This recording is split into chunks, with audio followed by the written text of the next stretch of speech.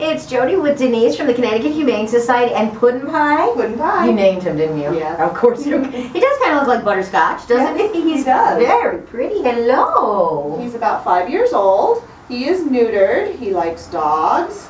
He's a little curious about what's going on outside, but he loves to just kind of lay around and hang out, and he's looking for a home. All right, and so the dog thing is good, but no other cats. No other cats for him. He has FIV, which is contagious to other cats, but he can live perfectly long life with his FIV status. And so a dog is okay, not contagious to dogs, not contagious to humans, just other kitty. Oh, look at him, he's so alert, he's looking around. If you're interested in Puddin Pie, can I change his name?